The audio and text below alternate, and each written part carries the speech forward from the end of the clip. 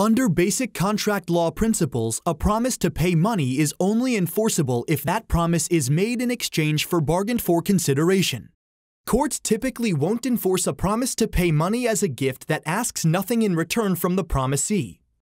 Fischer v. Union Trust Company distinguished between a deed conveying property as a gift and an unenforceable promise to pay a mortgage on that same property. William Fischer lived with and cared for his daughter Bertha, who suffered from mental illness. In 1895, William gifted his home and adjoining land to Bertha as a Christmas present.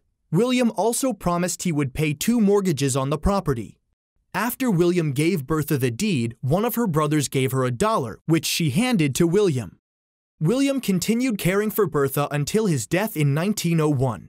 Unfortunately, he never paid the 2 mortgages. When the first mortgage was foreclosed, William's estate sold part of the property gifted to Bertha to satisfy the debt. Bertha sued Union Trust, the administrator of William's estate, to recover damages for breach of the promise to pay the mortgages.